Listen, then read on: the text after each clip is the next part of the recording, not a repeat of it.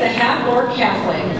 Selvig doesn't remember his mother at all, but Papa would tell him stories of how strong and demanding she was and how she swept him off his feet. He told Papa how much he misses Mama and hoped one day she would come home. The day after, Papa added bars to the windows and doors of their house.